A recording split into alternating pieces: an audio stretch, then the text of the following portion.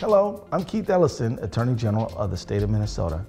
I wanted to speak directly to the parents and guardians of high school students in Winona by way of this video.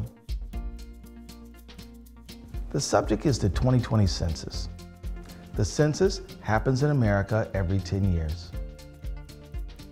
It's a national count by the government of every man, woman, and child residing in the country.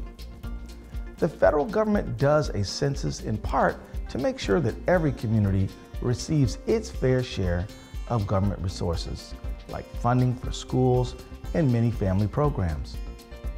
It's very important that every person living in Minnesota is counted once and only once, and all at the same time.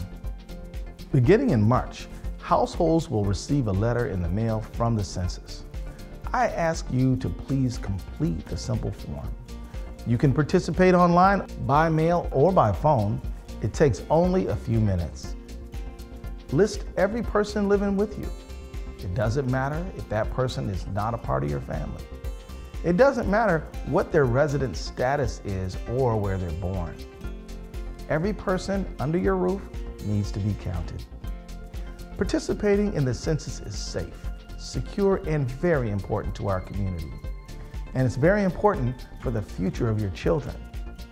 If you have questions, please go to www.2020census.gov. Thank you for your attention.